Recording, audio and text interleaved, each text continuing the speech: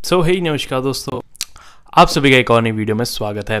तो यहाँ पे यार मैंने कुछ दिन पहले Redmi Note 7 के लिए एक वीडियो बनाई थी जिसमें मैंने आपको दिखाया था कि Android 10 किस तरीके से Android Q जिसको बोलते हैं किस तरीके से आप अपने Redmi Note 7 में इंस्टॉल कर सकते हैं। लेकिन यार उसमें बहुत सारे कमेंट आए थे कि Note 6 Pro पे भी उसका सेम वीडियो वैसा बनाओ, लेकिन मैं आपके लिए बनाता हूँ तो आप लोग देखते नहीं हो, तो मैंने सोचा चलो बना ही देते हैं, देखना होगा तो देख ही लोगे। तो फिलहाल मैं आज आपके लिए लेके आ गया हूँ Redmi Note 6 Pro के लिए Android 10 का वीडियो, किस तरीके से इंस्टॉल कर सकते हो, क्या क्या फीचर मिलता है, कैसा है। तो चलिए सब वीडियो में दिखाता हूँ। और उससे पहले यार प्लीज़ अभी तक सब्सक्राइब नहीं किया है तो नीचे रेड कलर का बटन मिलेगा, प्लीज़ जल्दी से दबा के सब्सक्राइब कर लो। और वीडियो पसंद आए तो please as usual like share ज़रूर कर देना। अगर लाइक शेयर नहीं करोगे तो यार मोटिवेशन नहीं मिलता है वीडियो बनाने का। 100 लाइक का एम करते हैं, प्लीज़ 100 लाइक तो ज़रूर से कर ही देना, तभी समझना कि नेक्स्ट वीडियो आएगी वरना नहीं आएगी। मजाक कर रहा हूँ। तो यहाँ पे सबसे पहले आपको दिखा दूँ तो बैक चल के, तो सबसे पहले आप देख सकते हो कि device name Redmi Note 6 Pro है और काफ़ी अच्छा यहाँ पे आपको ये दिया गया है किस तरीके से इसको फ्लैश करना है। मैं लास्ट के वीडियो के एंड में आपको बता दूंगा, आप पूरा एंड तक देख लेना तो आपको पता चल जाएगा। यहाँ पे ये GSI इमेज है Android 10 का ट्यूलिप के लिए, यानी Redmi Note 6 Pro के लिए इसको यहाँ पे बनाया गया है। और यहाँ पे आपको Android वर्जन दिखा दूँ तो 10 देखने को मिलता है। Android वर्जन 10 और Android सिक्योरिटी लेवल अगस्त 1 का, साथ ही साथ गूगल सिस्टम अपडेट 2019 की आपको मिल जाएगी। कर्नल की बात करें तो यहाँ पे Kangaroo X का कर्नल मिलता है और बिल्ड इरफान GSI टूल से बनी हुई यहाँ पे आपको देखने को मिलती है। तो सबसे पहले यहाँ पे आपको होम स्क्रीन दिखा दूँ तो इस तरीके की आपको होम स्क्रीन एज यूजुअल आपको Android 10 की देखने को मिलती है। यहाँ पे वॉल्यूम बार आपको इस तरीके का देखने को मिल जाता है, जिसमें आप यहाँ पे अपनी सेटिंग का भी यहाँ पे आइकन मिलता है और वॉल्यूम इस तरीके से नीचे ओपन होता है, जो कि नया आपको आई थिंक देखने को अब मिलने वाला है जल्द ही। यहाँ पे आप सी मोर करके पूरा साउंड का सेटिंग भी ओपन यहीं से कर सकते हो, तो ये चीज़ आपको एक नई मिलती है। उसके अलावा यहाँ पे ये गूगल नाउ वाला सब्सक्रिप्शन आपको एज यूजुअल पहले की तरह ही मिलता है। एंड आप सिंपली यहाँ पे प्रेस करके रखेंगे तो आपको जो 3 डॉट में होम स्क्रीन सेटिंग वगैरह देखने को मिलती थी वो चीज़ देखने को मिल जाती है। यहीं पे विजेट वगैरह भी आपको देखने को मिल जाएंगे। एंड बात करें वॉलपेपर्स की तो लाइव वॉलपेपर इसके अंदर देखने को मिलता है। यहाँ पे ऊपर से नीचे आपको दिखाऊं तो क्विक टॉगल में, तो क्विक टॉगल आपको इस तरीके के देखने को मिलते हैं।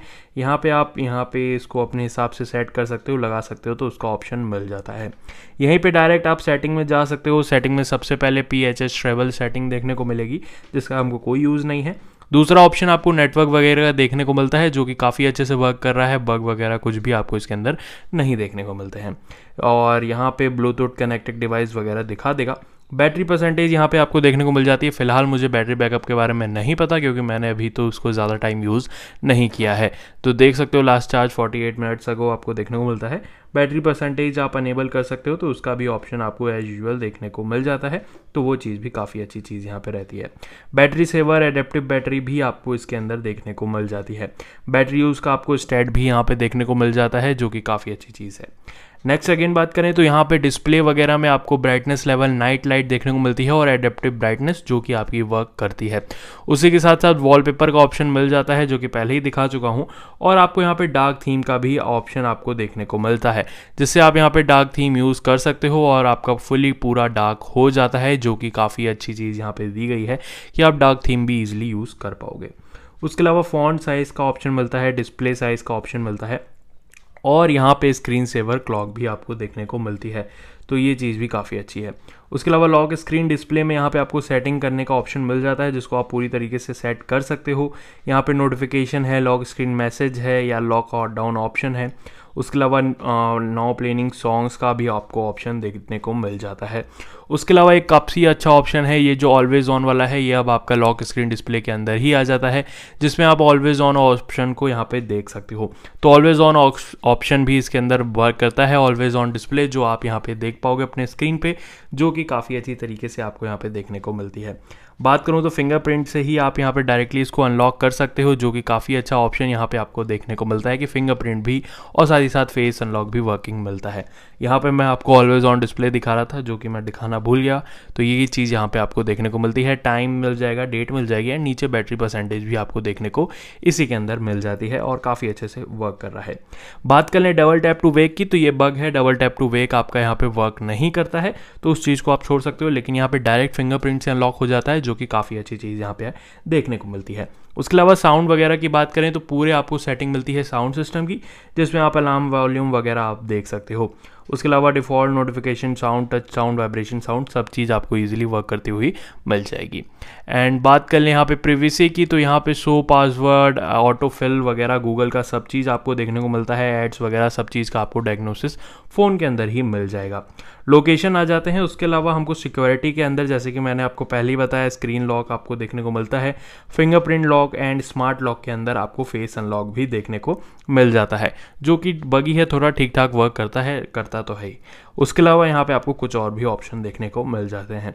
यहाँ पे आ जाए नीचे तो डिजिटल वेलबींग भी आपको इसके अंदर देखने को मिलता है, लेटेस्ट वाला, और एसेसिबिलिटीज़ में आपको भी कुछ ऑप्शन और भी देखने को मिलते हैं, जैसे वाइब्रेशन का, हैप्टिक फीडबैक, मोनो ऑडियो आप यहाँ से सिलेक्ट कर सकते हो, वो चीज़ भी आपको इसके अंदर मिल जाती है।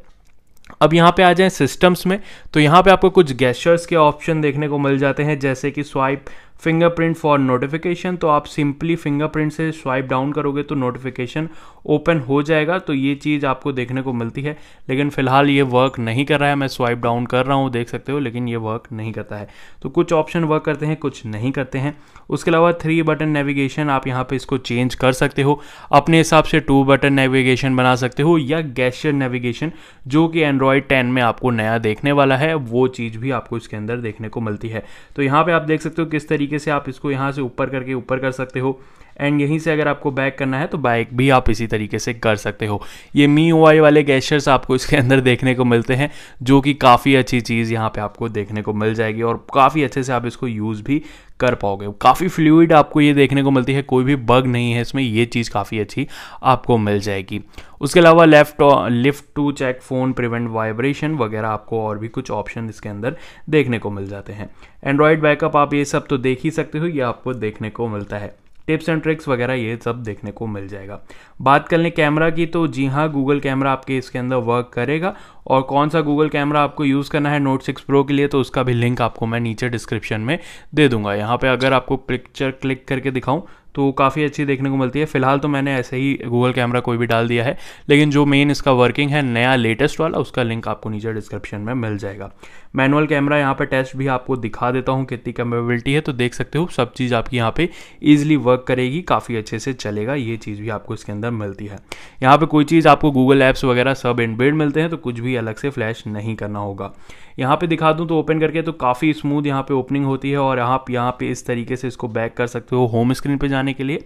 यहाँ पे मैसेजिंग वगैरह आपको फ़ोन आइकन सब देखने को मिल जाता है। प्ले स्टोर में आप ऐप डाउनलोड्स कर सकते हो, उस चीज़ का भी पूरा सपोर्ट आपको इसके अंदर देखने को मिलता है। ओवरऑल देखें तो काफ़ी स्मूथ और काफ़ी अच्छी यहाँ पे ये देखने को मिलती है एंड्रॉयड 10, जिसमें थोड़े थोड़े एंड्रॉयड 10 के आपको धीरे धीरे नए नए फीचर्स और भी देखने को मिलने वाले हैं। तो फिलहाल के लिए तो यही सब आपको इसके अंदर देखने को मिलता है। अब यहाँ पे बात करें, अगर आपको इसको अपने फ़ोन के अंदर फ्लैश करना है तो किस तरीके से आप इसको कर सकते हो, तो सबसे सीधी सादी चीज़ बता दूं कि आपके फ़ोन के अंदर TWRP रिकवरी इंस्टॉल होनी चाहिए। कोई सी भी रिकवरी हो, बैदिक हो, ऑरेंज फॉक्स हो, इंस्टॉल होनी चाहिए। किस तरीके से इंस्टॉल करना है उसका लिंक मैंने ऑलरेडी आपको नीचे डिस्क्रिप्शन में दे दिया है। वीडियो मैंने उसमें फुल एक्सप्लेन करा है किस तरीके से आपको इंस्टॉल करना है Note 6 Pro के अंदर, तो आप जाके उसको चेकआउट कर सकते हो। अपने फ़ोन के अंदर इंस्टॉल करना काफ़ी ज़्यादा ईजी आपको यहाँ पे देखने के लिए रहता है, कोई भी यहाँ पे आपको डिफ़िकल्टी नहीं आएगी, आप इंस्टॉल कर पाओगे। तो उसको इंस्टॉल करने के लिए TWRP के लिए बूट लोडर वगैरह अनलॉक होना चाहिए, ये कॉमन सी चीज़ है। सही से एक चीज़ ये बताना भूल गया कि यहाँ पे आपको नोटिफिकेशन डिफ़ॉल्ट वाला देखने को मिलता है, जो कि काफ़ी अच्छी चीज़ है कि आपको अलग से नोटिफिकेशन देखने के लिए बार बार इसको ओपन नहीं करना पड़ता है, जो कि कॉमन प्रॉब्लम रहती है Note 6 Pro में नॉच की वजह से। तो ये सब चीज़ हो जाती है। तो चलिए आपको दिखाता हूँ किस तरीके से अभी आपको इसको फ्लैश करना है अपने फ़ोन के अंदर। इसका सभी डाउनलोड लिंक आपको नीचे डिस्क्रिप्शन में मिल जाएगा, आप जाके चेकआउट कर सकते हो। अगर कोई भी दिक्कत आती है तो आप मेरे टेलीग्राम ग्रुप को ज्वाइन कर सकते हो, साथ ही साथ कमेंट सेक्शन में भी पूछ सकते हो। तो चलिए आपको दिखाता हूँ इंस्टॉल किस तरीके से इसको आपके अपने ट्यूलिप Redmi Note 6 Pro में करना है। सो इंस्टॉल करना आपके Redmi Note 6 Pro में काफ़ी ज़्यादा इजी है। सबसे पहले जैसे मैंने आपको बताया TWRP रिकवरी आपके फ़ोन में इंस्टॉल होनी चाहिए, जिसको कैसे करना है उसका लिंक मैं आपको डिस्क्रिप्शन में दे दूंगा। अगर आपके में फ़ोन में TWRP रिकवरी इंस्टॉल है तो अब आपको आगे बढ़ना है फ़ोन में अपने ये 2 फाइल डाउनलोड करने की तरफ, जिसका लिंक आपको नीचे डिस्क्रिप्शन में मिल जाएगा। एक फ़ाइल आपको देखने को मिलती है Android 10 फिक्स जिप, और दूसरी फाइल मिलेगी जो कि मेन है Android 10 VU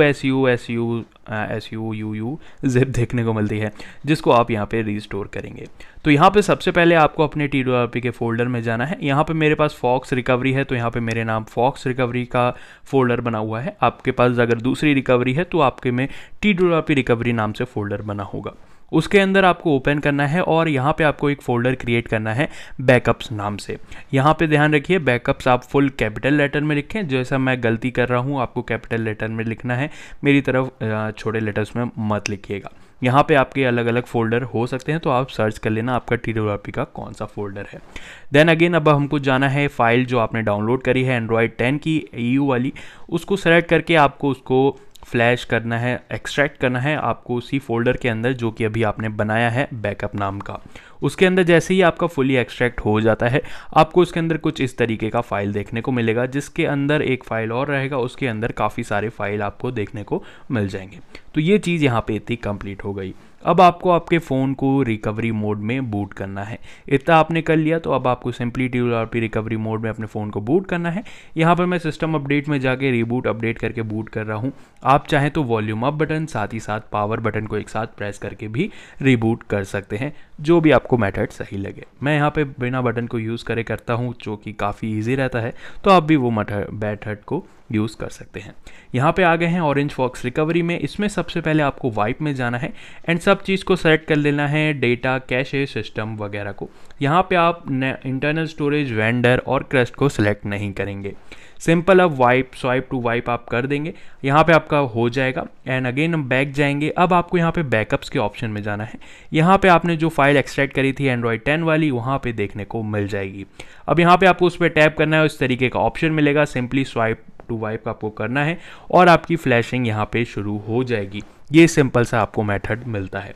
अगर कोई भी आपको दिक्कत आती है तो टेलीग्राम ग्रुप का लिंक आपको नीचे डिस्क्रिप्शन में मिल जाएगा, आप ज्वाइन वहाँ कर सकते हैं। अगर कोई भी दिक्कत है तो वहाँ पे आप पूछ सकते हैं।